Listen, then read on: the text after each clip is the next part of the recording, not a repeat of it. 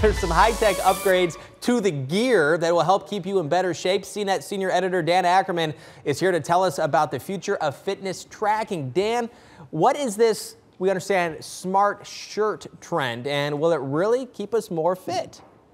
That's right, that's right. We've gone from having pedometers to getting fitness bands to having smartwatches. Now get rid of all that stuff.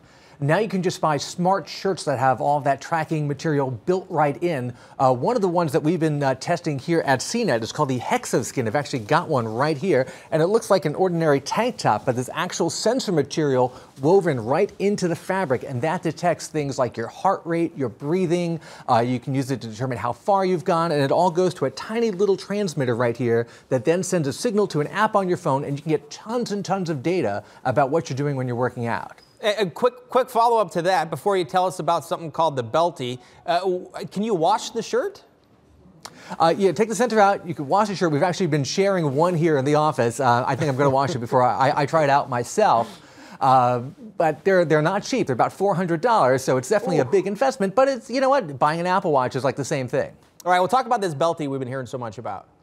This is a prototype we saw back at a trade show in January, and it's one of those funny things that I'm sure when it finally does come out, everyone is going to run out and get the first one to give as a gag gift. It's a smart belt. Who would have thought we needed a smart belt? I feel like belt technology has not moved a lot in the last maybe 100 years or so. So it gets bigger or smaller depending on how big you need it to be, depending on how well you've been doing that day or that week. And it also, of course, tracks like pedometer style information and can, of course, send it to an app.